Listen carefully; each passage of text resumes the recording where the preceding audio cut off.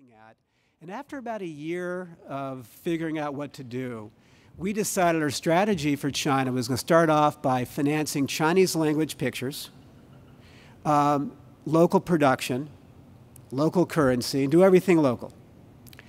And what helped us be successful at that is that we dropped a lot of pretenses that we would have here. Everybody always thinks that whatever they do, they're the best at it. No one else can do anything nearly as well as we can. And America makes a lot of movies. The West makes a lot of movies. We have, our ways and systems that we do it. And if we were to stick with that and say we could only make movies this way, I would not be speaking in front of you today. We would not be financing any movies in China today.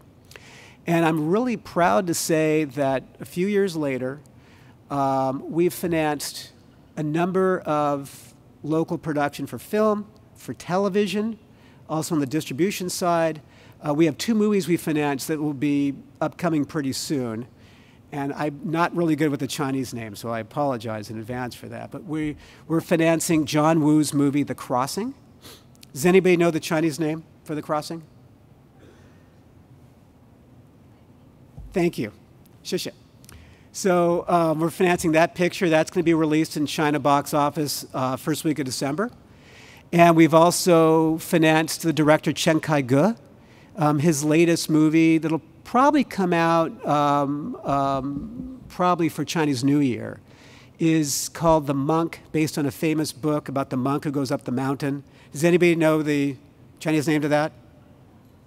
Yes, that's it. That's it. So we've, I think, doing pretty well. We're doing pretty well in China. On the U.S. side, since we started our entertainment lending operations here as well, we've injected about $1 billion into film projects, film and television projects, either for production financing or distribution financing here, and have done a lot of great stuff. I know that Harvey wasn't here, but somebody from Weinstein Company was here yesterday, right? Okay. So we financed Silver Lining Playbook for them. We did distribution financing on Django Unchained for them. So we've done a lot of great things. So with all that being said, there's banks who do what we do in China, and there's banks who do what we do in the US. But there's nobody else who does both.